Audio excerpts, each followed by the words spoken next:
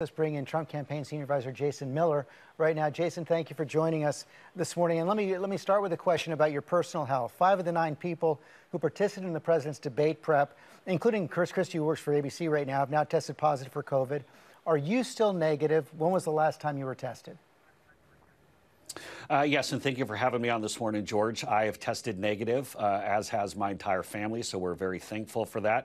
And that was on Friday when I took my last test, and so I'm continuing to social distance and wear a mask and be very careful and wash my hands and keep distance from folks, use hand sanitizer. So very thankful that I tested negative, as did Stephen Miller and Mayor Giuliani. And for those who did test positive, namely President Trump, we're hoping that he gets back on his feet in no time at all, and he seems to be doing very well. George, I did have the opportunity to speak with the president for about a half hour yesterday, both myself and Bill Stepien, our campaign manager, and the president sounded pretty good. He said he was doing very well. He's getting back on his feet and cracking jokes and asking questions about the campaign and grilling us about when we're going to have some new TV ads to show him. So he's feeling good and talking about this. But he said a couple of really important things I want to make sure that I share with the American public that are watching this morning. Number one, that we're going to defeat this virus. President Trump personally is going to defeat it. As a nation, we're going to defeat it and get life back to normal, get this vaccine. But then also our campaign is going to defeat it. And I think when President Trump gets out of the White House, or gets back to the White House and back on the campaign trail, that it's going to be a slingshot taking us forward. But he said something else that was very important, George, and that's to be careful, to make sure that folks are washing their hands, to make sure they're using hand sanitizer, to make sure they're wearing a mask if you can't socially distance. These are all important things and reminders that President Trump told us. It's good to hear the president saying that now. I mean, there's been real questions about whether he's been taking it seriously enough up until his diagnosis. In fact, we have a new poll out this morning with Ipsos. It says nearly 3 in 4 Americans, 72%, say the president didn't take the risk of getting COVID seriously enough and didn't take the appropriate precautions when it came to his personal health. What do you say to them? Well, I disagree with that. I look at the early action that the president took, both with closing down the country and making sure that we stopped foreign travelers from China and from Europe at a time when he received a lot of criticism from the political left, folks saying that it was xenophobic or saying that it was racist. Obviously, he shut down the country for 2 weeks and then for an additional month to go and keep us safe. And what that did was that flattened the curve. That allowed us to make sure that we started developing these therapeutics, that we started getting the vaccine developed, that we got the ventilators, 100,000 ventilators built.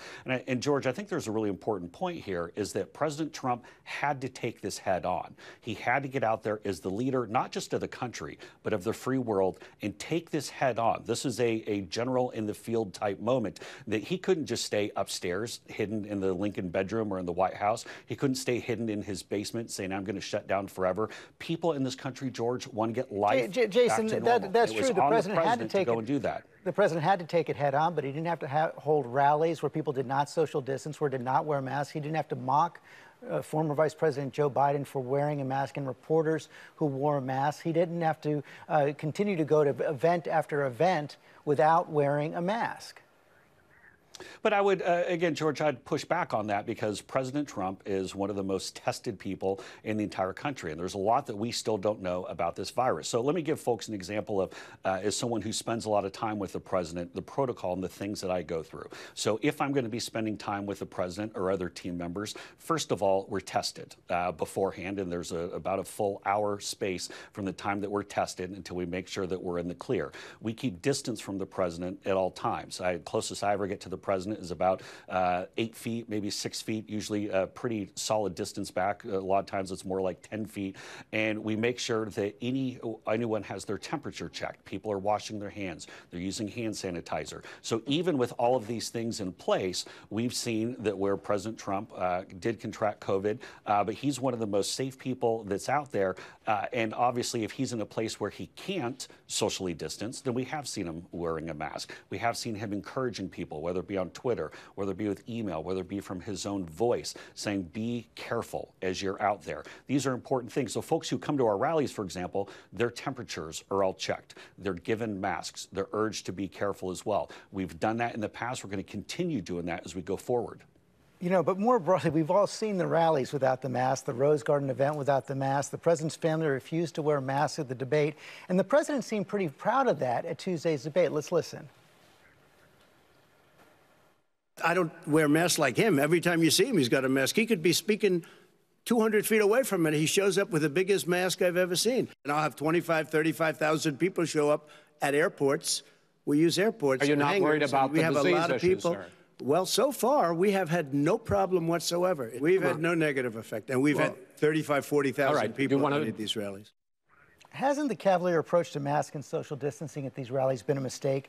Will it change going forward? Again, I'll push back on that and say it hasn't been cavalier at all. We take it very seriously. It's why we give everyone coming to rallies or to events, we give them a mask. We check their temperature. You know, I'd say that with regard to Joe Biden, I think too often he's used the mask as a prop.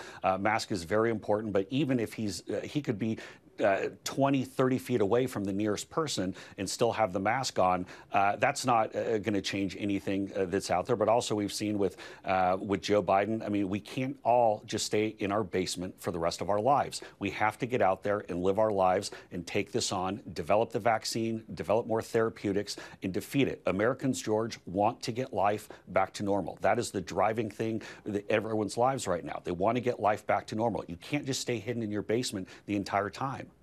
Everyone wants to get life back to normal. There's no question about that, but has the president taken it too far? One example, on Thursday, the president went ahead with his fundraiser in Bedminster even after the White House knew that Hope Hicks had tested positive. Why wasn't that event canceled? Well, again, I'd say that the news, as we saw from the public reports, the news of when they saw about Hope Hicks, as soon as that happened, then President Trump was tested. He did not get his test back until later on Thursday evening. You know, it is notable that anyone who comes to an event such as the fundraiser, those at Bedminster, is tested. They do have their temperature taken. They are required. Hold on, Jason. The point is not the president's test isn't the point. We know that Jared Kushner, Dan Scavino, Kayleigh McEnany were told to stay back. The president had been in close contact with Hope Hicks. Why would he go forward with this fundraiser after knowing he'd been in close contact with somebody who had just tested positive? Well, George, what I can't speak to, since I'm not part of White House operations, I'm not part of the White House medical unit, is the exact how much time he was spending with Hope and in the proximity for these things. I can't speak to that. I got to let the White House go and do that. What I can speak to is that I think it was very smart that the White House medical team did take President Trump to Walter Reed as a precautionary measure. Obviously, as we've seen from the reports, that there were some concerns with how he was doing. We should all be very happy that President Trump is doing much better today, and he was doing much better yesterday. So he's on the recovery right now. I think he'll be back in short order. He's anxious to get back out there on the campaign trail. And that's what I can speak to, having spoken with the president at length yesterday and also seen the briefing from his doctors out in front of Walter Reed. We all want him to get well as quickly as possible. Let's talk about the campaign. Even before this diagnosis, the president was behind. And there's a new poll from the Wall Street Journal and NBC News out today showing that Joe Biden is leading 53-39, a 14-point lead. How can you come back from that kind of a deficit? Well, we did it in 2016 because, number one, a lot of times these polls are inaccurate. I remember a ABC Washington Post poll that came out just a week or week and a half before the election in 2016 that said that we were down double digits, and now President Trump is in the White House. So clearly these polls, these national polls, sometimes are inaccurate, or they're not sampling the right people, or they're not getting the right spreads. As we look at the battleground states, what you need to get to 270, we feel very good about our positioning. In particular, I think our strength out west, both with Arizona and Nevada, is looking very good. In Florida, we continue to look good. Our lead is growing, as we see, in North Carolina and Georgia from internal numbers. Pennsylvania is going to be tight. Michigan's going to be tight. The whole upper Midwest is what this thing could come down to. And so we're launching this week, while President Trump is on the recovery, Operation Mega, both with the vice president, the first family, dozens of our key supporters and our surrogates. We're going to be fanning out all over the country following the vice president's debate on Wednesday, also combined with a number of virtual events. We're going to have our first big kickoff virtual event Monday night. So the president was excited to hear this Operation Mega, that we're going to get everyone around the country and really pick up the banner and campaign until he can get back out there himself. Jason Miller, thanks for your time this morning. Thank you, George.